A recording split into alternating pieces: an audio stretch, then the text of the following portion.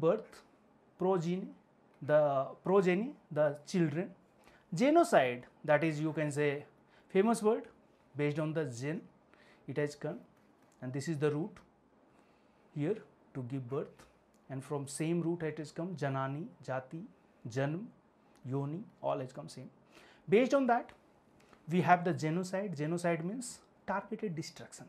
This famous genocide during Second World War by Hitler against the Jews. Gentry, well born and well, you can say well breed, means you can say they are coming from very good family on social platform, or you can say social background. They are having from very high family, or maybe from some king family, like that. Next is your congenital, present at birth. Whatever present at birth, that is called. Con means always it will be together, whatever coming together, and gen means birth. Whatever coming with the birth, that is called congenital. Many of the disease now medical science are identifying that incurable because it is congenital. Notice anywhere if it is written in the medical terminology, this particular disease is a congenital, means it is difficult to treat, difficult to make the treatment.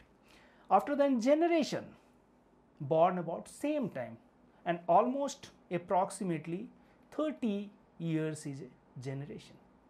Earlier it was 40 years, but now life expectancy is going down all over the India, all over the world. Then we can say 30 years, almost it is a one generation.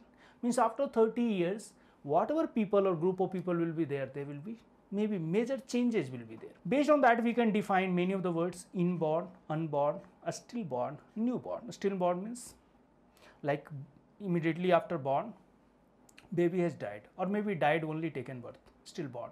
Unborn, going to born, not came out. Inborn,